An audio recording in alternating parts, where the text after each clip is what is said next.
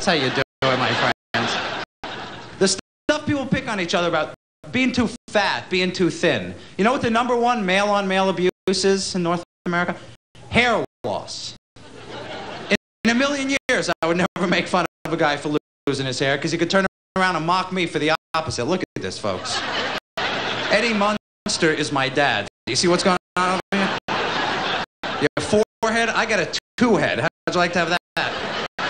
You worried about a receding hairline? I got an advancing hairline working up here.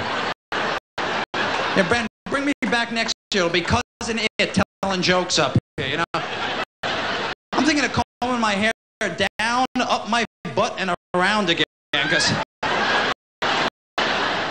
I mean, how the hell is this possible? I live nowhere near a nuclear plant. I don't understand this. Okay, my parents are orangutans, but that is not the point, my friend.